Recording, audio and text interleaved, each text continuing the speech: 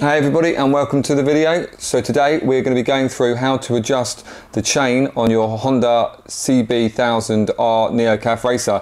This is the black edition, so I've got the quick shifter up and down, the heated grips, and I've also got the cowling on the back. So I've done 4,000 miles in it now.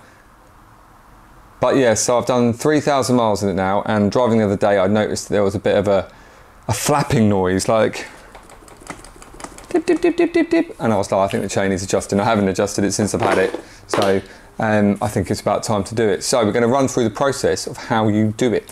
So first thing I'm going to say to you to do is take your key, take off your seat or your cowling, whichever one that you've got. And then in here, you'll find a few things. One is the owner's manual. Two is the toolkit. Okay, so the owner's manual. Page 113, we have inspecting the drive chain. So here it will go over of what you need to do to get your bike in its current position, and it tells you the drive chain slack, which is between 40 and 50 mil. Do not ride if it exceeds 50 mil. I think mine's a little bit above 50 mil. Roll the bike forwards and check it, and then on the page over on page 114, it tells you how to adjust the chain slack. And then it's also got checking the drive chain wear. On the inside of the wheel there is an indicator that you can see. It's at the top from the other side, if you look through from the other side, and it will tell you if it's in the red, then the chain's too excessively worn and you need to change it. So that's that. Here's the toolbox that comes with it. What we have inside here is a couple of spanners, size 14, 12, 14, 10. I don't know what that is. Screwdriver, the Allen key bolt that you need to undo the pinch bolts, and then you have the adjusting tool here and the extension bar here. Okay, so let's crack on. So what I've done is I've got a jack underneath on a box onto the bottom of the exhaust. There, just enough. It's on the side stand here, just so we can rotate the wheels. And now we need to break off the bolts. I'm going to use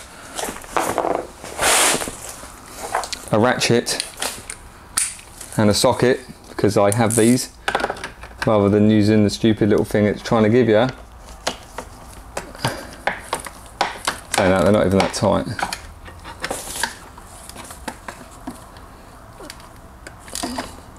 This other one's a bit tighter. Right, so they are nice and loose.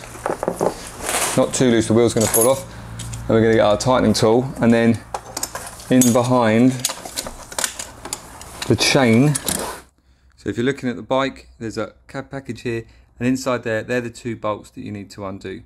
And then the actual sprocket side of things, it goes on there. You see that?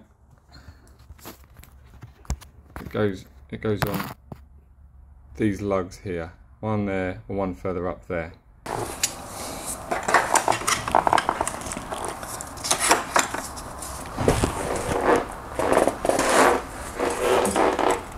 Oh yeah,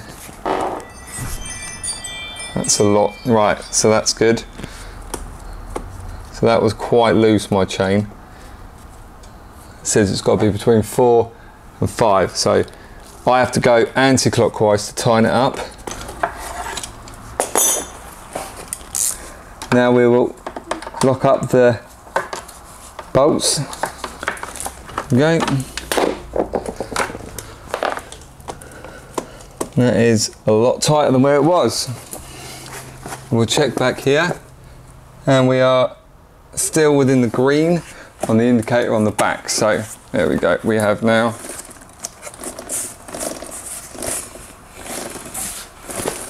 on the chain. So there we go.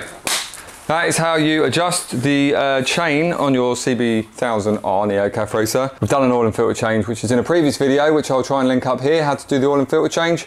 And that's it really. So good bits of kit here. The owner's manual is a great source of knowledge and information, and it even supplies you all the tools to do the job. Thanks for watching, guys, and I'll catch you on the next one.